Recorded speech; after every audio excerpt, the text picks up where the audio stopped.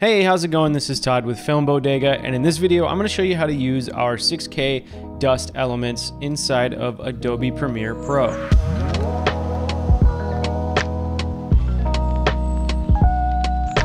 So we've got this pretty cool shot here, this ballerina kind of dancing across this beam of light, and let's go ahead and add some nice looking atmospheric dust to this shot. Right off the bat, I would just like to say that this approach really only kind of makes sense in Premiere with shots that are locked off around a tripod. If you're going to do any sort of motion tracking, like if you have a moving shot, you're going to want to go into After Effects or Fusion or some sort of compositing software. To do it in Premiere, you're gonna be pretty much stuck with a locked off shot like this. And as you click through, you'll notice that each file has a kind of a name sort of associated with the way that it looks visually. So we have everything from these kind of bokeh dust elements kind of swirling around. We even have some anamorphic stuff shot with an actual anamorphic lens, so you get the kind of the oval shaped bokeh there. And so, you know, there's a lot of different stuff to kind of pull from and build either a very natural looking, like this one has a very natural look to it. So let's just kind of click through and get a sense of what might look nice in this scene. So I'm gonna go for something that kind of feels like there's some dust pretty close to the camera that just sort of looks nice and big, I guess, in the frame, where you have some out of focus points and you have some really in focus points. And I think right now slow layered dust kind of fits that bill. So I'm gonna set an in point and I'm gonna just drag this in using that same video only button. We're just dragging it on top. And so right off the bat, you'll notice we don't really have the result we were hoping for. So we do have some dust in the scene, but it looks a little too big. And that's because our dust element is in 6K and our sequence here is in 1920 by 1080. So I'm gonna right click on the dust and I'm gonna just select set to frame size. And that's gonna resample the footage to the size of the sequence. And so with the dust selected, I'm gonna go to the effect controls panel and we're gonna navigate down to the opacity drop down here. If you don't see it, you might have to click on this little button here. And we're gonna use a blend mode. Now, when you click on this little drop down, you'll have a lot of different options. But in this case, the two that we're gonna focus on is screen and this add linear dodge mode. So add is gonna give you kind of a little bit more of a punchier look. Like if you're trying to do fire embers or something like that, you would definitely wanna use add. But screen is going to give you kind of a more natural result, so that's what I'm going to go for. And I mean, that looks pretty cool. I mean, not a whole lot you even really need to do with that, but to me it might be a little bit too much dust. It might look like she's about to, you know, start sneezing or something.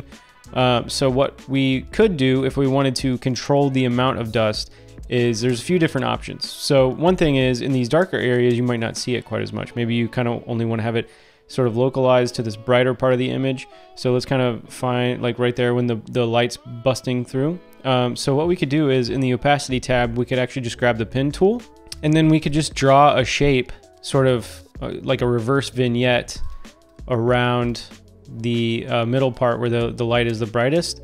And see there, now we could kind of have this little bit of a hard edge. So what we need to do is just feather that quite a bit. And when I say quite a bit, I really mean like a lot, like 1,000, something like that. Usually looks pretty natural. So now we have a nice little fall off to the edges here. And it doesn't look like, you know, she's being swarmed by bees or something. And then say you wanted to further control the amount of dust in the scene. So let's say even still, this looks a little bit unnatural to you. What I would do is I would actually just grab a Lumetri color effect. So here in the effects panel, I'm just gonna search Lumetri. And I'm gonna drag that onto our dust layer here. We can just go down here into the curves panel and just kind of crush down the dark part of the image. It's gonna remove a lot of the less bright pieces of dust, and the ones that are gonna stick behind are gonna be the little points of light. And you may not even be able to see that with compression. I really hope you can. So as you crush that down, you'll actually see like, so here's if we bring it all up, and then as you bring it down, you get a little bit more of a natural look. You could actually take the highlights, add a node there, and bring those up, and those are gonna pop quite a bit more. And so usually what I'll do at this stage is I'll just kind of dissect the way that the light looks. So, you know, right here, it's an orangish kind of light. And so we could actually just go into the red channel here. I'm on the higher part, I'm gonna bring in a little bit of red. I'm gonna bring in a little bit of green, and then I'm gonna pull out the blue. And so there you go. Now you get kind of a nice orange dust floating around in the room kind of look. And if you wanted to change the color of the dust, like say you wanted these to look more like embers, pretty simply, all you have to do is, let's just do a tint effect. So color correction tint. Just drag that on top of your footage here. And then we'll change the map white to, and let's say if we were trying to do embers or something, we would just, let's do like a bright sort of orangey red like that. And boom, now you have something that kind of looks like embers. And you could kind of play with the amount to tint if you wanted to, so you could get a little bit more natural fall off between the different colors. And then say you wanted it to be even more kind of natural looking, grab another lumetric color effect, and we'll go to the curve drop down here. Let's just make these ones really pop. These ones a little darker, and then, you know, maybe give it a little bit more saturation. And there you've got some kind of orange looking, embery looking stuff.